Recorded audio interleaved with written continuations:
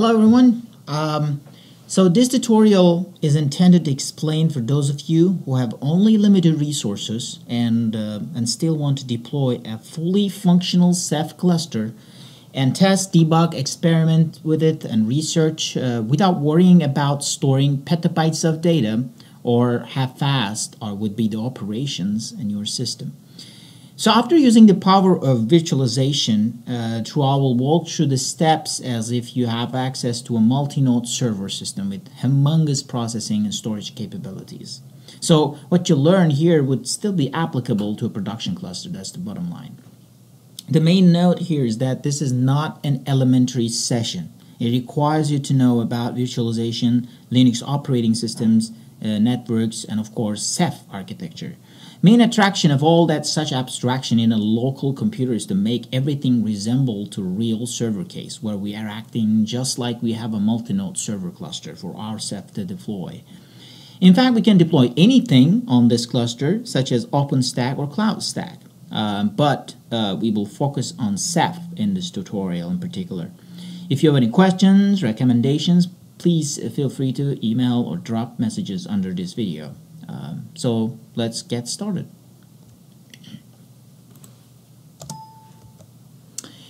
As I said, this session is not for beginners, so I thought maybe it's good to refer those who wants to know more and learn more. So I included two links for you to read and enclosed few basic information about the software we're going to deploy in our session, and it's called Ceph.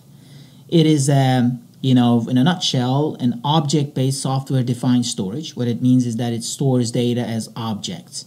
To my knowledge, objects are the highest level data access strategy of our time, meaning that blocks make up files and files combined with everything about the file called metadata that would make the object. They are kind of standalone data, and the bottom line is that they are easier to manage compared to block and file based data. Ceph is based on a scalable, reliable storage device, service, for petabyte of scale storage clusters, abbreviated as RAIDs. Ceph uniquely delivers object block and file storage in a unified manner, and Ceph also provides a nice API called Libratos for users to access RAIDs individually. What it means is that you can write applications and include the libraries provided with this API, and you should just be okay to use Ceph at the back end for your application. Here I drove a high-level overview of how Ceph works, architecturally. Please read Ceph documentation to familiarize yourself with the software as well as the general storage concepts. Of course, the main prerequisite, I want to talk about tools and the prerequisites for this tutorial. And the main prerequisite for this short tutorial is that you need to know enough basics about the storage concepts, virtualization, and Ceph in particular, the Ceph architecture, and computer operating systems fundamentals, again, especially Red Hat or CentOS Linux system. We need a computer which has enough resources to house our cluster, and a low-profile laptop or a PDA or a phone to remotely access that computer. The phone thing is a bit fancy. You may need more pre-installation work than you would if you use the laptop, so just be aware. The laptop part is for becoming a client, an admin client, in fact, and you would also have, need to have a soft hypervisor, which is, in our case, we will use a popular one, which is called VirtualBox open source virtualization tool. It's great to have all these tools open, by the way. Finally, you need an operating system and, of course, Ceph object storage. So first thing first, Ceph has a construct called object storage daemon, who's responsible of storing your data, among other things. So Ceph requires at least 2 OSDs and 1 monitoring daemon for a healthily functioning cluster. OSDs are recommended to be alive on different nodes, having their own IPs and network channels with any other daemons, as well as the outside requests. So in our case, we will have to have 2 different networks for data path and control path, as you will see. And as you might have noticed, I included links for each one of these tools, so you can go ahead and get more information and download the latest versions of these tools. That would set you up before the tutorial. All right, there are a few recommendations pertaining to the tools that we are going to use. For example, I recommend using VirtualBox guest editions, which usually allows you to have full screen, full resolution head, as well as automatic mouse capture, etc., type of features. The next recommendation is to statically assign your IPs because you may end up hopping networks, especially that's true for your laptop. If it's a if you're hopping network, you will go to somewhere else and you'll probably connect to a different network. It's tedious job to track your IP as an admin node in Ceph. Okay, so that's why. I also would recommend to get an IP from the range that starts with 10.0.0.0 again, based on my own experience. I tested it on a 2-node cluster on my desktop computer, so the minimum requirements are 4-core CPU and with at least 4 gigabytes of RAM. Alright, so next we want to talk about setting up a virtual machine for Ceph.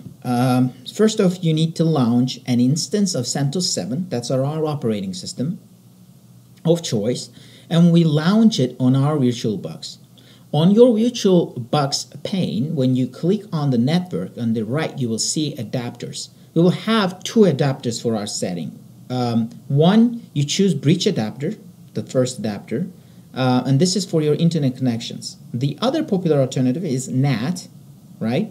But it normally does not expose your VMs to outside world unless you do some form of port forwarding or something. So that's not recommended. For easy way, I would recommend you go with the first adapter set to bridge adapter. And the second adapter is geared for internal network. This is your private network and over which our data communication will take place. In real servers, usually the internal network is on faster network interface connector ports, allowing faster communication and which is perfect match to place data path on.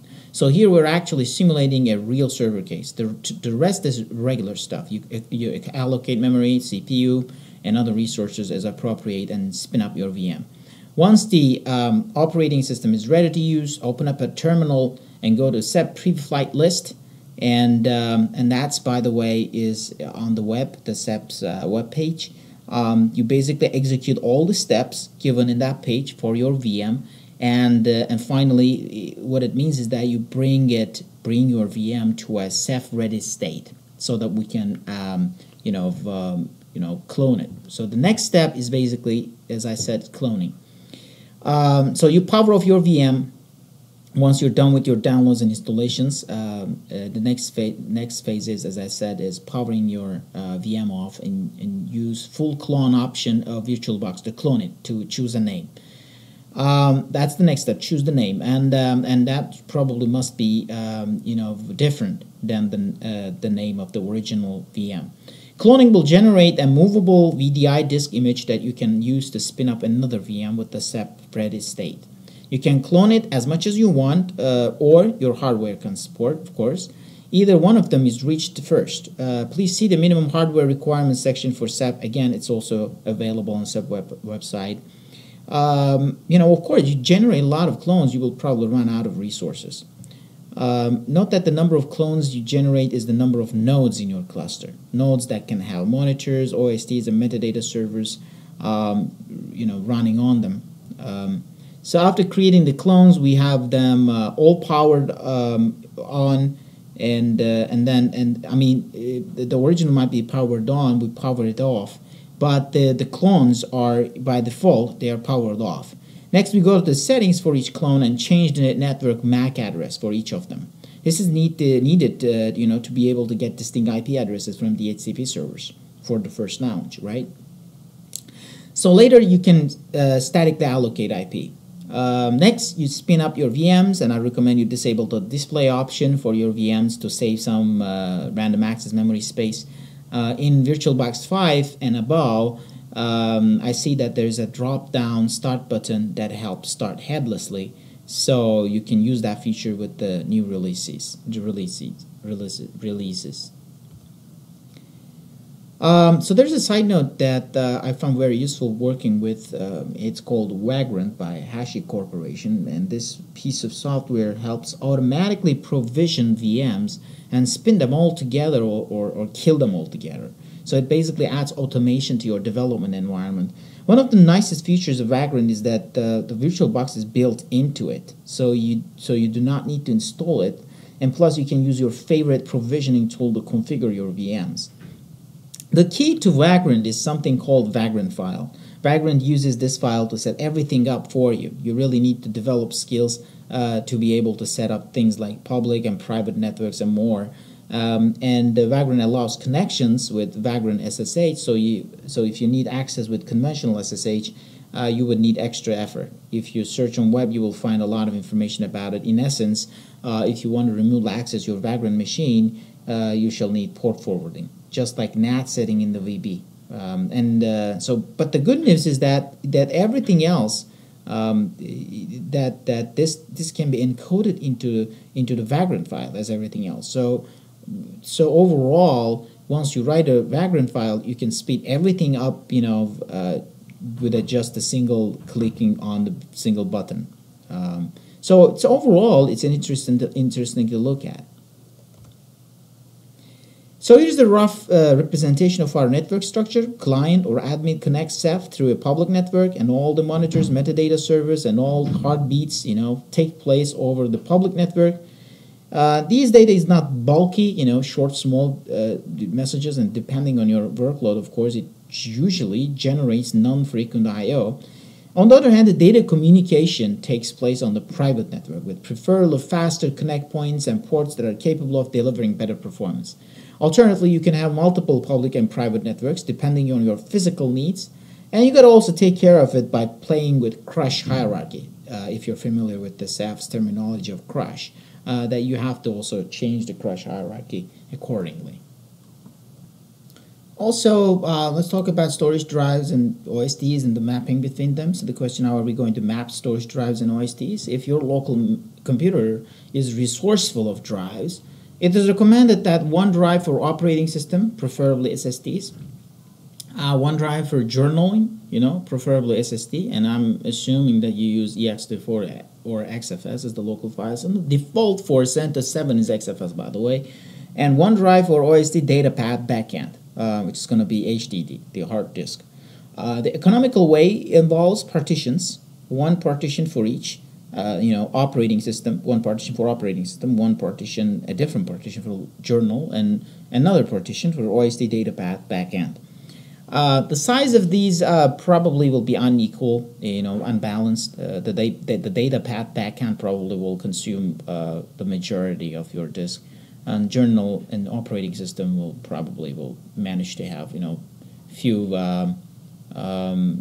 half terabyte, maybe half terabyte for for both, would probably be okay, The recommended local file system by the Ceph community is XFS. Through, most recently they've disclosed BlueStore, which is based on block level data path access and avoid the file system overhead. I suggest you take a look at that new OSD backend feature. Here's a rough overview of how our network configuration look like, using VMs. We have one admin node and one monitor and multiple OSD nodes. If you also want to use file system feature, we would need metadata server as well. Could stay in the same node or maybe stay on another node. It depends on your preference. Computer host operating system employs a local DHCP server for the living VMs on it and provides internal network IP addresses. Here at the bottom, I show you how you configure Ceph configuration file given the public and private networks you set up for your VMs. Both networks need to be specified in this configuration file, and of course, you will need to copy it to all Ceph nodes after you modify it. Ceph deploy tool might be useful for that purpose. Ceph uses class interdomain routing, abbreviated as CIDR notation for subnets. So the first 4 number is the network IP address and the rest is the subnet number based on CIDR. All right, so that's it. You have a cluster node now ready for you to deploy Ceph. Just go to the Ceph web page and read the instructions, begin installation as instructed on the web page. All right, so I want to end up my time with this short tutorial by mentioning about uninstalling the software and removing the virtual machines. First, you will need to remove the local DHCP server from the computer host machine by specifying the internal network name as shown. Next, you use 3 basic commands in the order shown in this slide to uninstall Ceph.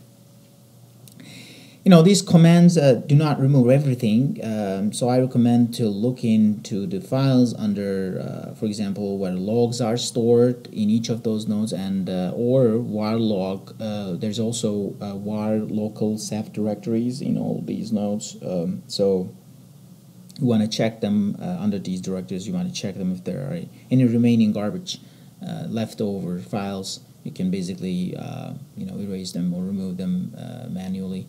Finally, go to VirtualBox, find the VM you want to remove, right-click, remove it from all the files stored in the virtual drive that we created for you. Alright guys, I hope this short tutorial has been helpful for many of you to create and manage your virtual cluster environment to run test cases for Ceph, and hopefully for many other distributed software systems. Thank you very much.